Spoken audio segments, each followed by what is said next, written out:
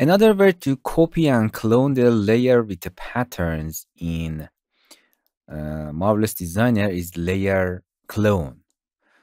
For example, I create a rectangle here, and as you can see, it's a rectangle. Place it there and rotate it. And create some internal line in between them. The pattern. And for example, select, as I said before, you can refer to previous lessons, holding shift, right click,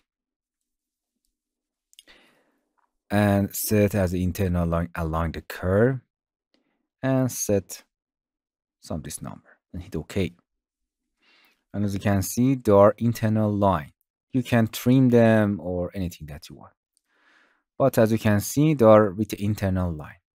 You can copy and swing all of the parts of this pattern to another pattern. In a 2D, right click, we have two tools here: layer clone over, layer clone over, under, over. And as you can see, it's copy. You can drag it anywhere and just click. And as you can see, the exactly over layer, we have another layer. You can select it in the 3D, and as you can see, it's doing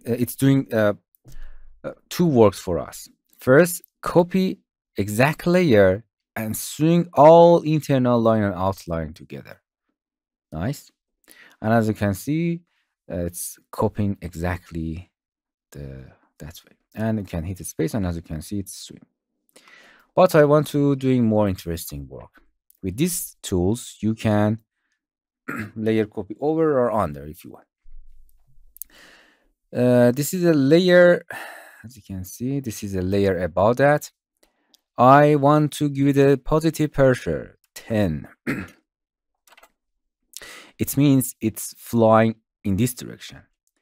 And I want to this pattern going in this direction.